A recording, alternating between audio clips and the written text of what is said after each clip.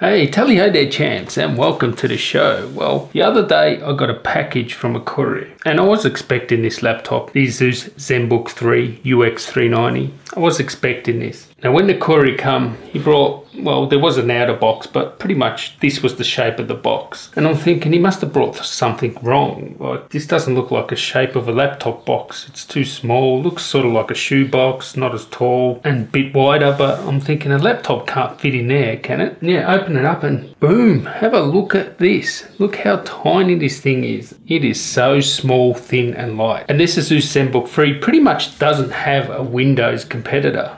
Well, not that I know of or have reviewed at the moment. This is pretty much fairly and squarely competing with the MacBook. Not the MacBook Pro, the 12-inch MacBook. This is a 12-inch laptop, Ultrabook. Now, I would say it's an Ultrabook. It is really thin and light. And when you compare it to the MacBook, and please let me know down there in the comments if there is a Windows laptop that's a 12-inch MacBook sort of competitor. But when you compare it to the MacBook, this wins hands down. It is smaller, it is thinner, it is lighter. It is more powerful and it's cheaper. So it's like win, win, win, win. It just ticks all the boxes. Now, first thing, when you actually look at this thing, you think, wow, this thing is gorgeous. Like, it really is gorgeous. It is a sight to behold. I don't know if the camera will show how good this looks. The word that comes to mind is expensive. It really does look expensive. This one has this beautiful blue. It's called a royal blue. It's sort of like a purpley navy blue. It's got a great luster to it. It's just fantastic finish. You get that signature ASUS swirl made out of aluminium. You have gold ASUS logo here. On the sides you have a bit of gold trim, and even when you open it up, the continuity continues there. It actually has gold lettering on the keyboard there, and the uniform colour of the royal blue on the palm rest, trackpad and keys. Pure class.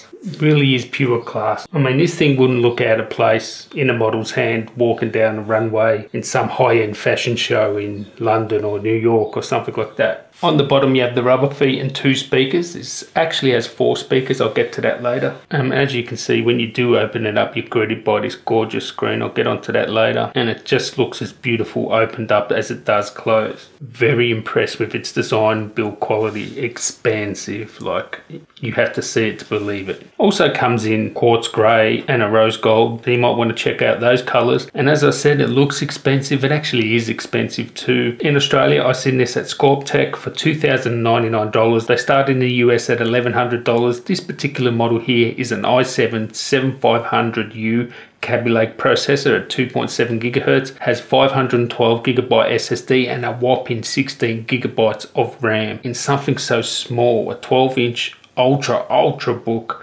And comparing that to the MacBook again, you can only get 8 gigs on the MacBook. Super thin, 12 millimeters, 910 grams. This is really aimed at someone that needs something ultra portable and, in this case, very powerful. You know, it only has one USB-C, so it doesn't have lots of ports, but someone that needs something light, and you won't even notice this in your bag, it's so light. And it's great for productivity and stuff like that. If you want a game or, you know, maybe video edit it, I wouldn't suggest that this would be the best thing for you. But if you're just, you know, productivity, Word, Excel, emails, stuff like that, it does have the power to video edit. It'll handle 1080p footage, no problem, but it does have its thermal limits and the CPU will throttle a little bit. But if you use it what it's meant to be used for, you'll have no problems, and it's super fast. It will kill a MacBook, and I'll show you the benchmarks compared to the MacBook later. As I said, it only has 1 port. Well, actually 2. It has a headphone microphone jack on the left side, and on the right side you have 1 USB Gen 1 3.0 port. This model here actually had a dongle included, or an adapter that has HDMI out, has another USB Type-C connection there, and a normal USB-A connection. Fantastic that they include this. Also has a pouch too, quite an elegant, sleek little pouch there, and yeah, keeping with its expensive look and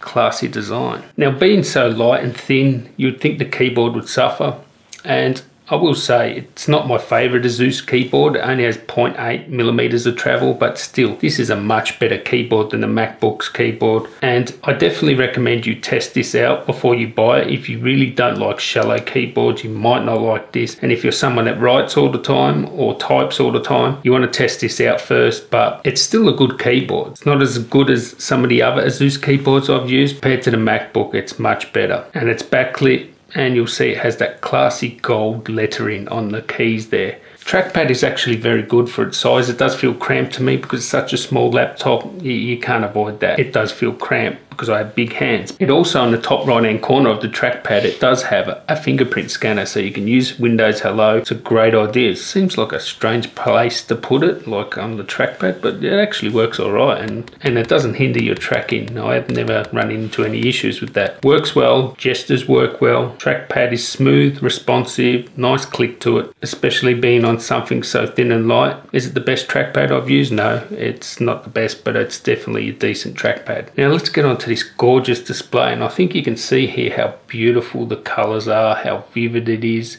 how rich, how deep. It's a 1080p display, covers 100% sRGB, so you're getting a nice wide color gamut there. And yes, the MacBook does have a higher resolution display than this, but on something so small, a 12-inch laptop, you don't want anything higher than 1080p. And this next to the MacBook display looks every bit as good. It's not a touchscreen. It's very color accurate. Viewing angles are great. Contrast is great. It's just a fantastic display. You'll be really happy with it. Now, as I said, this is like an ultra book. It's like really small, really light. And you can understand that having an i5, i7 in here, you know, it doesn't get hot, but if you really push it, you're going to get some thermal throttling. It doesn't throttle a lot. Yes, you'll get away with video editing and playing, you know, casual games like, you know, this is actually really good for playing Football Manager. I love it for playing Football Manager. CSGO, you're going to get over 100 frames per second, 1080p. No problem, and you'll be able to play Overwatch, Dota 2, you know, casual games at a decent frame rate, but you'll have to dial down those settings, most likely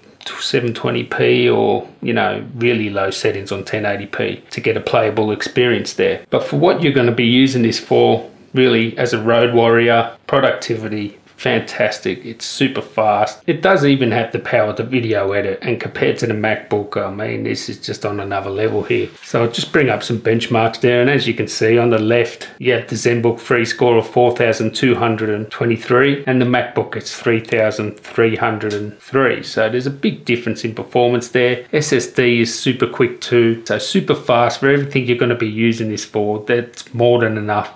You can actually upgrade the M.2 SSD in here if you want, so that's great. The RAM is soldered on though, so get the amount of RAM you want. You will not be able to upgrade it. Only has a VGA webcam, so that's pretty much what the MacBook has there. It's not very good quality, but it's there, and it'll get a video or conference call done if you have to do that. Its sound is fantastic. 4 speakers. You have 2 speakers up here, 2 on the bottom. Really gives you an immersive, deep, rich sound, and it just feels like it has more oomph. Even though it's such a small laptop, it's amazing they get the sound out of this that they do. At its highest volume, it does distort, so knock it down to 90% and it's crystal clear, and you'll be very happy with the sound. So battery life is fantastic. So I'm talking about web surfing, productivity, YouTube videos, stuff like that. With the screen about 30 to 50%, over 7 hours battery life. That's fantastic for such a small laptop. I think Kaby Lake processor helps out here. The battery isn't that big. It's actually only 40 watt hour, but it definitely lasts, you could nearly say all day battery life. Once you get over 7 hours, 7.5 hours battery life. My sort of benchmark is 8 hours for all day battery life. Close enough, it's very close. So the Kaby Lake processor, and obviously the display doesn't take that much power, being a 1080p display. So overall, this pretty much sets the benchmark in this 12-inch Ultrabook category. I don't really know of any Windows machines that are in this category. Certainly compared to the MacBook, It looks as beautiful as that. As I said, it's cheaper, it's lighter, it's smaller, thinner, win-win. It just pretty much wins in every category. So if you're after something very light, very portable, I'm just going to give this my Tally-Ho Top Drawer Best in Class award. So that basically means this is the best laptop in this class. 12-inch Ultrabook. I don't think there's a better 12-inch, certainly not one I've tested. If you know of any other 12-inch Ultrabooks, let me know there in the comments. Certainly beats out the MacBook in this category. So it gets my Tally-Ho Top Drawer smoking hot hardware here. Best in class. And what more can you say? It's the best in class. So if this is what you're after, productivity, ultralight portable laptop that you can take anywhere and you won't even notice it's in your bag, well, this is the one you should get. So that's it. That's my review of the ASUS ZenBook 3 UX390. If you enjoyed this review, make sure you give it a thumbs up. If you're new around here, why not subscribe? I've got lots more tech content coming soon, and I'd like to really thank all you guys for watching. Your support is much appreciated, and until next time guys, tally ho.